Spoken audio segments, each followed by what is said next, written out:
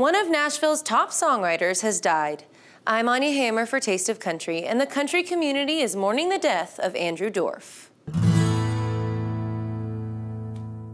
Dorff died on Monday, and news spread quickly. Martina McBride, Chase Rice, and Dan and Shay were amongst the stars to quickly tweet condolences and memories. The 40-year-old was behind songs like My Eyes for Blake Shelton and Save It for a Rainy Day by Kenny Chesney. He also wrote Hunter Hayes' Somebody's Heartbreak and Shelton's Neon Light, as well as songs by Ronnie Dunn, Tim McGraw, Old Dominion, and William Michael Morgan. In fact, Morgan's current single, Missing, is a Dorff co-write. The songwriter is the son of songwriter Steve Dorff, who penned dozens of songs like George Strait's I Cross My Heart. In a recent interview for BMI, they talked about their close relationship. Several times each day, they talk about sports, the music business, women, or songwriting. Andrew Dorff also has a famous brother, actor Stephen Dorff. Few details have been released about Dorff's death, but the Tennessean points to the Miami-Dade County Medical Examiner database, which shows he died at 10:30 on Monday night. No further details have been shared. The Nashville Songwriters Association International was amongst the first to share the news.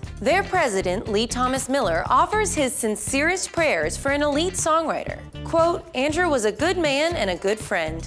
May we all hug each other a little tighter this week and remember that life is fragile." Thanks for watching, thanks for subscribing, and for the latest breaking country news, make sure to download the Taste of Country app.